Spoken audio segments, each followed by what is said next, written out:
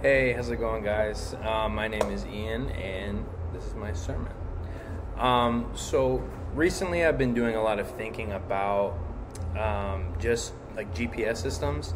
I live in the city of Chicago.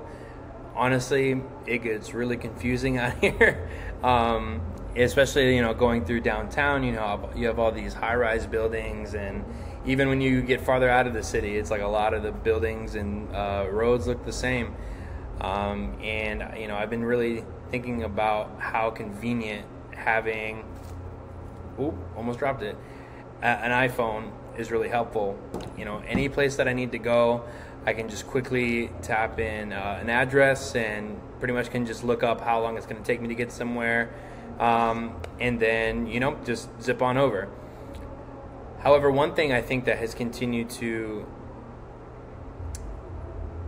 show me how my perspective on that might be a little veered off the right track, is that even though the map says I'll be somewhere in 15 minutes, it doesn't mean that I'm going to get there in 15 minutes. It actually could mean maybe 30, because there's other outlying factors like traffic, or I don't know, maybe somebody gets in an accident and then there's this big holdup, or you have to do something last minute for your job, or you have to go grab something from the store, and it actually takes you a lot longer. And while you're in it, you're like, wow, why am I not there yet? Like the map just said 15 minutes, but I've been doing this for X amount of time, and it's hard to understand why you aren't in the place that you want to be yet.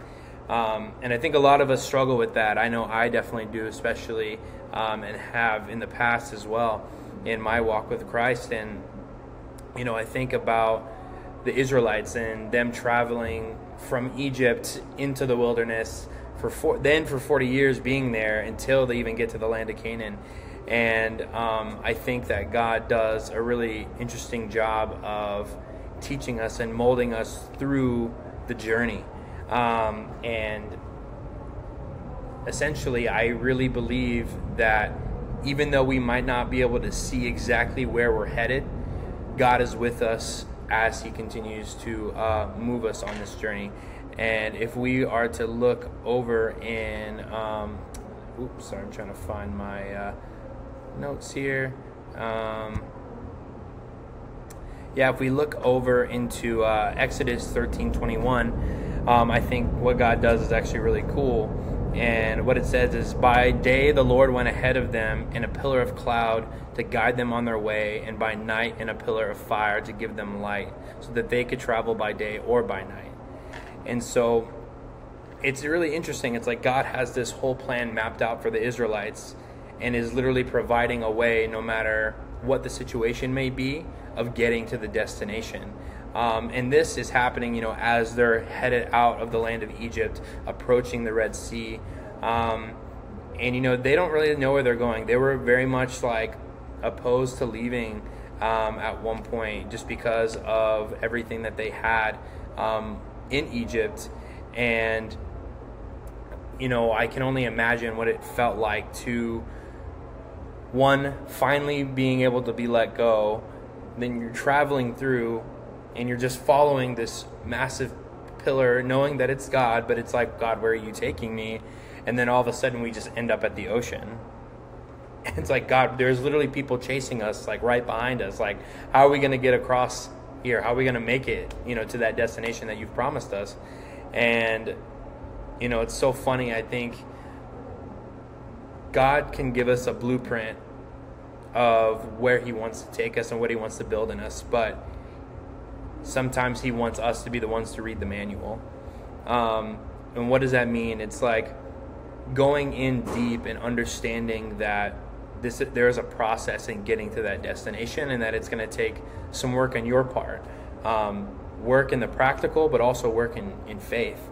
And so sometimes that faith has to triumph fear, because fear will keep you behind the sea. And so I think if you are to really evaluate and understand the promise that God has really said over you, that should bring you over the humps of doubt and the humps of fear that you're going to face. And so, as you continue to move forward in your walk and wherever it may be, you might feel like you're called to be a doctor, but you're going to come to your own Red Sea where you're filled with doubt and you're not sure what's going to happen next. It's like maybe you failed the MCAT, or maybe, I don't know, someone in your family passes away, God forbid. But, these things can really weigh us down, and it can make us question why we're doing what we're doing and why we're moving toward what we're moving to. And it's like, God, I know that you said this over me, but I just can't see me getting to the end. However, God's provision is over each one of our lives, and he makes a promise to always carry us through those hard times. And by listening and following him, we will have a better understanding of his character and who he actually is, and therefore understand the role he plays in us, regardless of whether we can see it or not. And so another thing I wanted to read is actually over in Exodus 15. It's 26 through, verse 26. And this is God speaking to Moses, who then speaks to the Israelites. It says, "If you diligently heed the voice of the Lord your God, and do what is right in the sight, and give ear to his commandments, and keep all his statutes, I will put none of the diseases on you which I have brought on the Egyptians, for I am the Lord who heals you." And essentially, if we look at this verse, God is giving us a direct command that we need to listen to his voice, and that we need to do what is right inside of the law and what he's commanded us to do. And I think sometimes we forget that we need to hear his voice, and that we need to be patient and be steady on whatever it is that he's calling us to.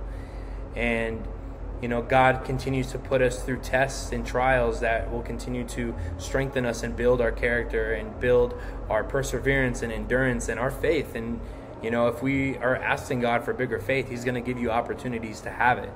And so in those moments of fear, you're going to have to really wrestle with your flesh and acknowledging that you can't do this alone.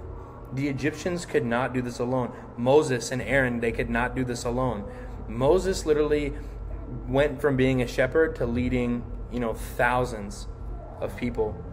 I think if it were any one of us, there'd be no way that we could just do that right off the bat. He had to rely on the strength in which his father had given him and anointed him for.